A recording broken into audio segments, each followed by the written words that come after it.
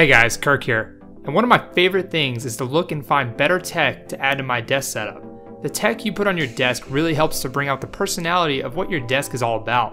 So let's check out my best tech for your desk, episode number 1. If you guys are interested in any of the products shown here today, I will have links for them in the description below.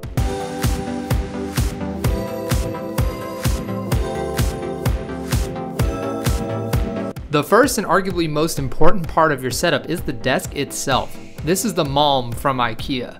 It's a big black slab that provides plenty of room atop the desk, as well as a shelf to help out with cable management at the bottom. The Malm has drawers on the right that give you some decent space for organizing your stuff. We all know how frustrating assembling IKEA furniture can be, but once it's put together, it's a real solid option that looks great and has some added utility. You can't have a computer desk without a monitor. This is the Samsung CF398 27-inch curved 1920 by 1080p monitor with AMD Freesync. 27 inches is that perfect sweet spot between immersive gaming and productivity. I know we live in a time where 1440p and UHD monitors are getting cheaper, but unless you're running some serious PC hardware, gaming or anything over 1080p with high settings can get very costly.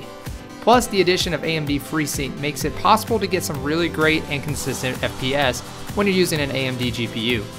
The debate between curved or not curved will go on until the end of time, but if you ask me, curved is better. It makes the monitor feel as though it's wrapping around you and really pulling you into whatever you are doing, but that's just my opinion. Next up, we have the Corsair Strafe mechanical keyboard. This is my first step into the world of mechanical keyboards, and I think it's a really good starting place. With features like 100% anti-ghosting, red LED lighting, MX cherry red or brown switches, and USB pass-through, you're getting a lot for not a lot of money. It comes with changeable keycaps to fit your playstyle and a textured space button as well. There definitely are more advanced mechanical keyboards out there, but this one is great to get you started. Just beside the keyboard is the Logitech MX Master Wireless mouse. Ever since I switched to this mouse, I've never considered getting anything different. The ergonomics are just insane on this guy. I have larger hands and this is insanely comfortable even for me. The mouse has some programmable buttons and a scroll wheel on the side to add to its functionality as well. I only have to charge the mouse about once a month, which is great. I guarantee once you get this mouse, you won't want anything different. Running the audio for my setup is the Edifier M3200 speaker system.